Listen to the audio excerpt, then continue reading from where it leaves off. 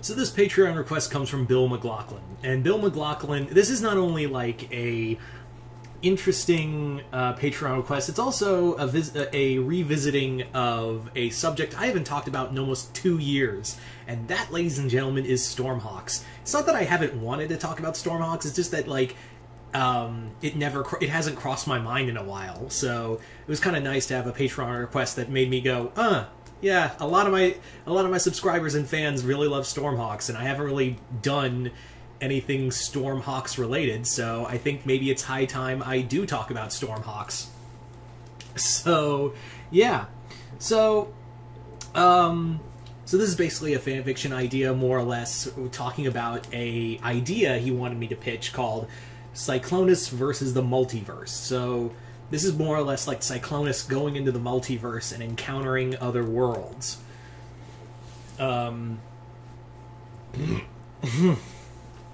So, anyway, so let's dive right in and talk about this. So, basically, our story begins with Cyclonis finding the ruins of the people, like the ancients, basically a realm of ancients, and she finds a crystal that is said to be very unstable, but it's supposed to like unlock the key to other worlds. Now, initially, she thought this is going to let us get off the ground, because yeah, we built a space station to the stratosphere, but maybe we can go further. Like, we can use this crystal to, we can use this crystal's power to essentially go further. Like, we can now go into space and have like a space, Cyclonia can conquer the stars. That's not exactly what it happens. When she does use the crystal, it actually opens up a gateway into the multiverse. So, there's a bit of a problem. There is a bit of a big problem right there for Cyclonis. When she opens it, it rips open a gate into the multiverse, and she is thrown into it. And the crystal shatters. Like every bit of the crystal shatters and is now scattered through the multiverse. Thankfully, she still has one piece, so it can like the crystal wants to be reformed again, and essentially she can now use that crystal to find where each piece is.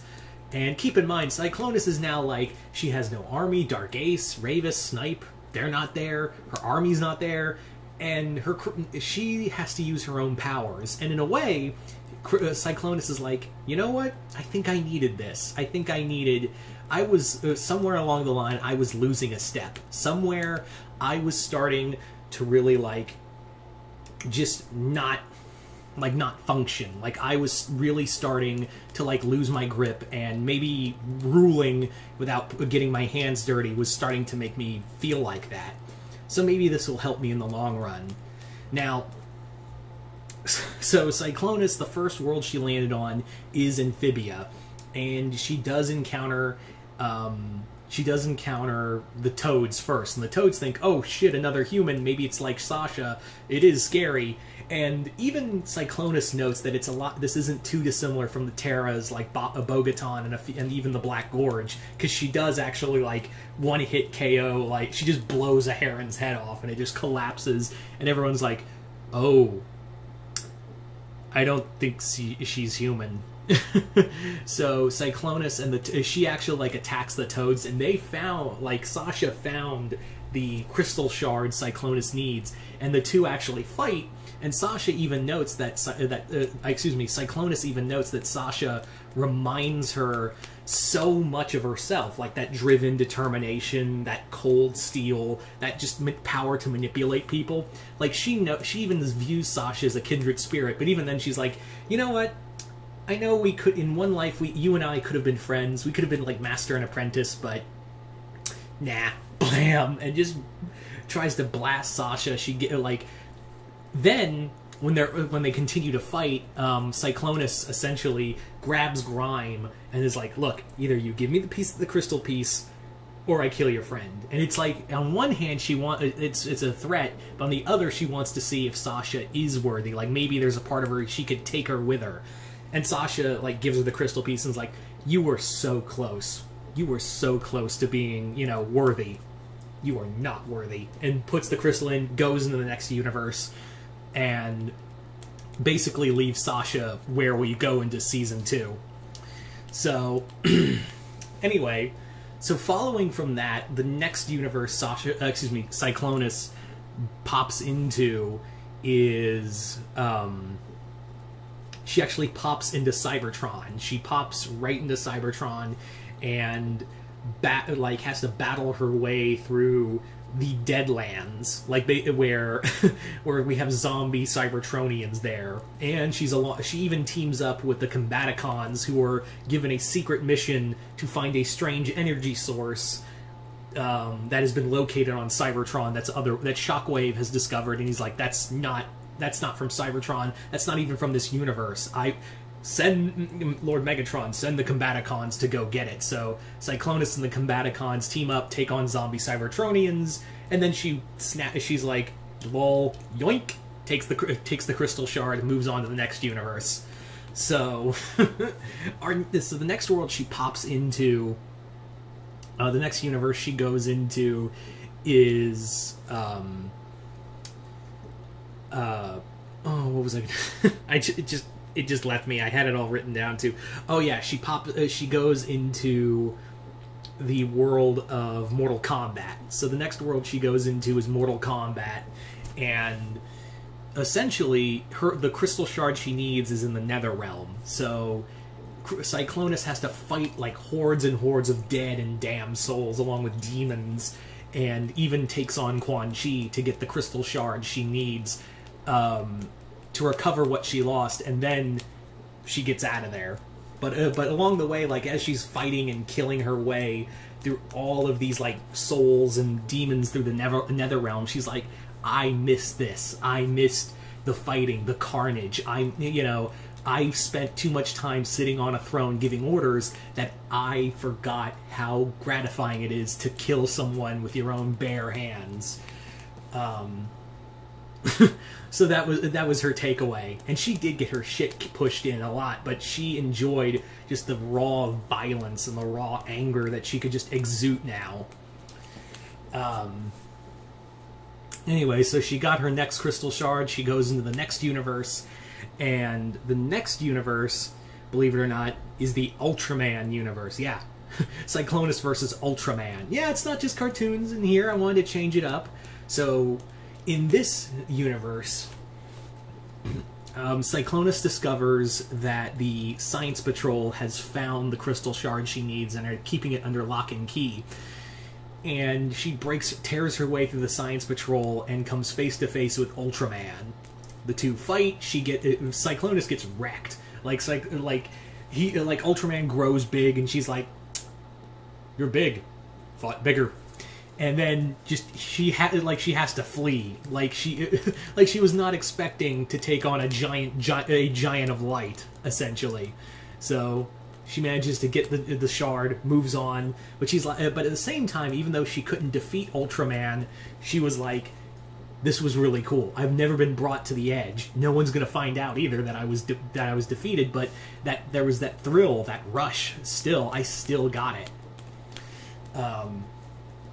So there was that. So moves on to the next universe. It's DuckTales. She goes into the DuckTales universe and teams up with Magica. And this is the 2017 reboot. She teams up with Magica, and the two use magic and crystals to empower the Beagle Boys to get the crystal shard that is now being under lock and key by Scrooge at his money bin. But of course Cyclonis is like, oh, that was a fun team up. Yoink! Yep. So our final universe that Cyclonis travels into is this was the big one. The final universe that she travels into is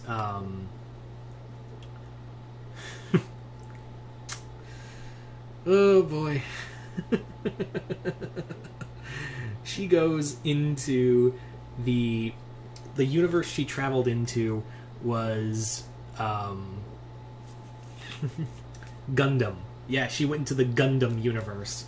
So there, she has to fight her way through the rebellion. She actually, like, and the best part is like she finds when she tries to fight, she encounters Gundams for the first time. She's like, giant metal men, what the hell? And then she's like, oh, it's people piloting robot suits. Okay, I can deal with that. So Cyclonis builds her own Gundam out of the wreckage from a destroyed Gundam, builds her own through her own crystals, and then proceeds to tear ass through the entire system until she gets the crystal shard. And then finally, when the adventure is all said and done, she returns home, she's got the crystal, and she just chucks that shit. She, like, basically is like, I can't use this. The power's too unstable now. But it did teach me a lesson not to just sit on the throne and, you know, just kind of sulk and, you know, I want to be a conqueror again. Be on the front lines and be a conqueror again. So she just takes the crystal and more or less wills it, like with all of her willpower alone, wills it into the, like, the crossroads, the multiverse. Like, basically the walls between the multiverse, so no one can use it. Because she realizes the more she uses the crystal, the more she starts to realize that the crystal never wanted to be used by anybody. So, and every time she put a piece back together, or like a shard back together, she realized, oh, it doesn't want a master. It doesn't, you know, it's going to keep doing this to me because it doesn't like me. So, fuck you. You know, if I can't use it, no one can. So there you go, guys. That is pretty much Cyclonis versus the Multiverse. I want to thank Bill for this video. This was a lot of fun to do, and do it finally a Stormhawks video after so many years. And yeah, this was a lot of fun. As always, if you haven't already, go check out my Patreon exclusive videos. A new video is out of Hero Villain Mashup. And if you want to have a Patreon request video done, just subscribe to the 4th tier and send me a request. But other than that, I am Mr. Multiverse. I'll see you next time in the Multiverse.